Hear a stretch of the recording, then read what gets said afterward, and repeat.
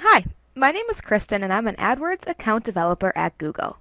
After reviewing your campaigns, I found that your campaigns could benefit significantly from using a feature called conversion tracking. Firstly, let me explain what conversion tracking is. Conversion tracking is a tool which allows you to measure more accurately what return you are getting from your investment in AdWords. While normal click stats can only show the amounts of people who visited your site, conversion tracking shows how many of those clicks led to a valuable action on your site, such as a sale, a sign-up, or even a download. This helps you determine the profitable keywords from the unprofitable keywords. You can get this invaluable information by simply adding a small snippet of code to your website. So how do you implement this great feature? Let me show you. To begin, decide on the conversion you want to track. In this example, the action we have chosen to track is the purchase of a lady's ski jacket.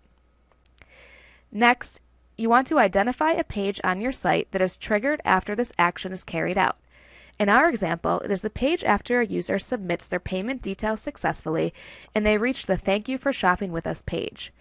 This is the page where you'll place a small snippet of JavaScript code in order to track this valuable action.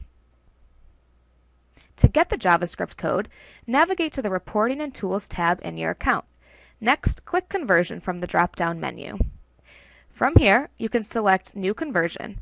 I'm going to call this one Purchase. Select the purpose of the conversion, then click Save and Continue. On this next page, you'll want to change the page language to English before choosing to save and get code. The rest of these options allow you to customize the conversion tracking in different ways. When you are finished, click Save and Get Code. To complete the process, all you need to do is copy the code snippet and paste it into the page after the conversion has happened.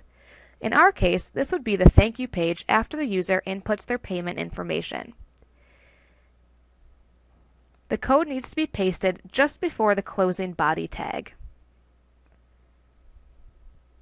If you wish, you can test whether the code has been installed correctly by searching for your ad on Google, then clicking on your ad and completing the conversion process.